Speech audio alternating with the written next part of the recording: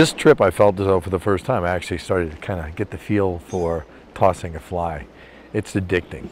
You really have to use all of your senses. It's like being a chef in a kitchen. You have to smell, taste, hear, oven noises, everything going on. You have to be fully keen. And when you fly fish, you have to be fully keen. So it's developing your senses. But as you're doing that, you're connecting yourself more closely with everything that's going on around you. And it's like therapy. It really is. It's beautiful. Come on, stop. So that thing has got so much play to it. You can feel every movement of the fish. You know, it's outstanding. Because you can feel every movement of the fish, again, you're one more step closer and tighter to everything that goes on in this ecosystem. And it's just, the battle is fun. You just release him, you give him a kiss, you take a picture, and you let it go. Beautiful. So once in a while, you know, you have to have lunch, you know.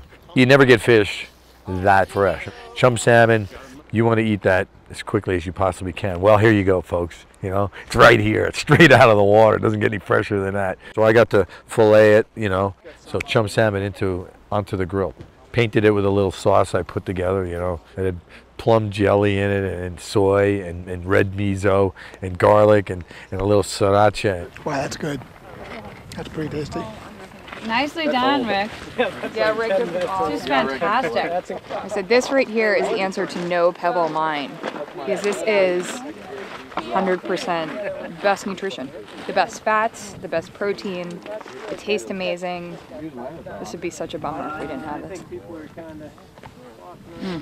This part of Alaska, Bristol Bay, is amazing. It's probably one of the most pristine areas I've ever visited in my life, and it perplexes me to think that something as destructive as digging for ore, mining, is a discussion which would historically pollute and degrade this perfect environment. And in a matter of just, could be 10 short years of mining, could just completely flip this place upside down. And we know it's one of the last places on Earth that still produces an enormous amount of natural food for ourselves and the entire ecosystem.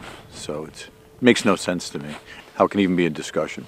This is absolutely stunning. You pull a salmon out of the river, fillet it, riverside, throw it over some wood that's burning is priceless.